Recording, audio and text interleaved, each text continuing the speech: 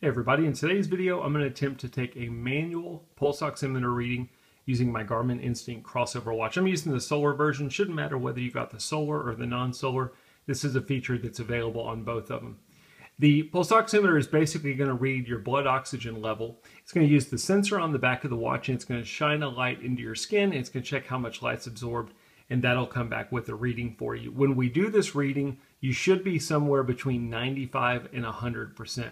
I'm not going to go into the settings for the pulse oximeter. You basically have three different settings: all day, during sleep, and manual. All day and during sleep is great if you've got health issues. Maybe you've had COVID-19, you're needing to check your blood oxygen level on a regular basis.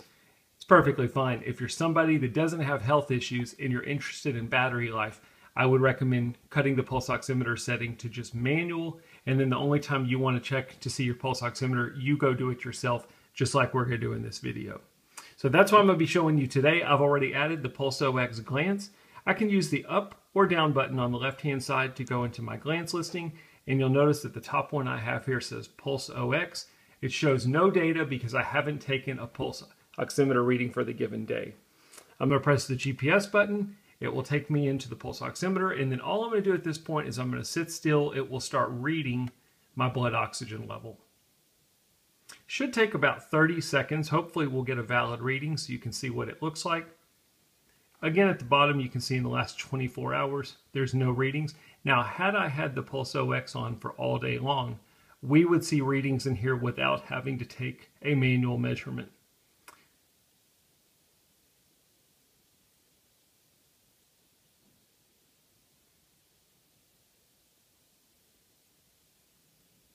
And you can see mine came back 94%, which is a little bit low. Again, ideally you want to be 95 to 100%. But that's what it looks like when you take your reading. If I wanted to, I could press the GPS button and I could take another reading. This is where I mentioned you could get to the settings. There's a few different ways to get to the settings, but I could go to my settings and I can change how often is it doing it. Manual check, during sleep, or all day. I'm going to go ahead and press back. I won't take another reading. I did want to show you though, now when we go to the glance, we can see a snapshot of what my reading has been for the given day, or what my most recent reading has been. As always, when you're done with your glance, you can simply press the back button, and we've successfully taken a manual SpO2 level check with our pulse oximeter on the Garmin Instinct Crossover watch. As always, I hope the video helps.